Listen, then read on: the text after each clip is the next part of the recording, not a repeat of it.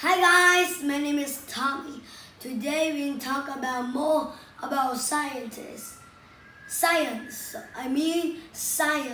So first we're going to talk about part 1.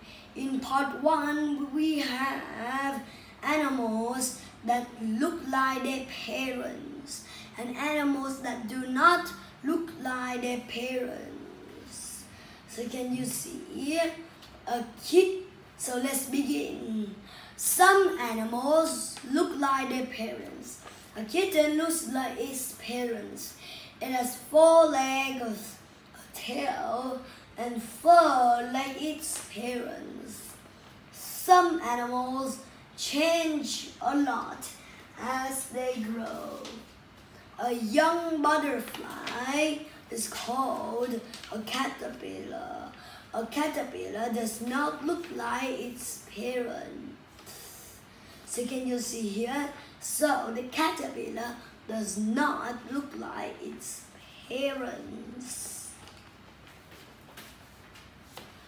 A baby cow is called a calf, but a calf looks like its parents.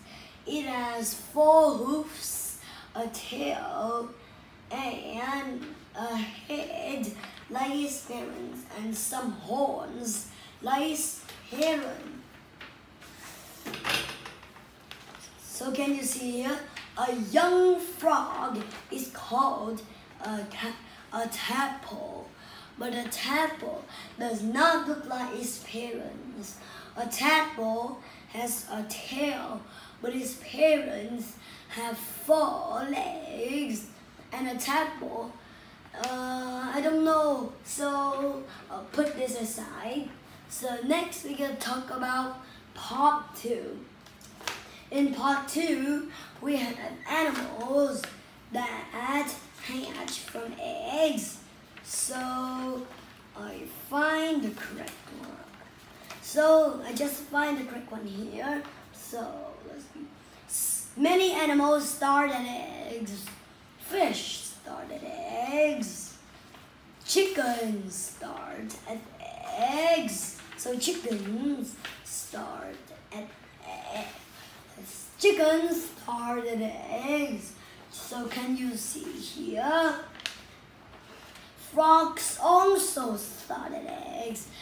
Frogs bury their eggs underwater. So can you see here? So snakes also start from eggs because snakes, they have eggs in their bodies. So snakes start at eggs. So can you see here? Do you know what my favorite animal, my favorite animal is dinosaurs. So dinosaurs also started eggs. Many chicks hatch from eggs. Then they grow into chickens. So cock-a-doodle-doo, that's a rooster.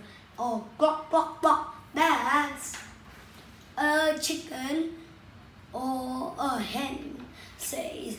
So if you enjoy this video, please subscribe me more and make sure to like. And if you want to watch more of my videos, all you have to do is search for my name and search for YouTube.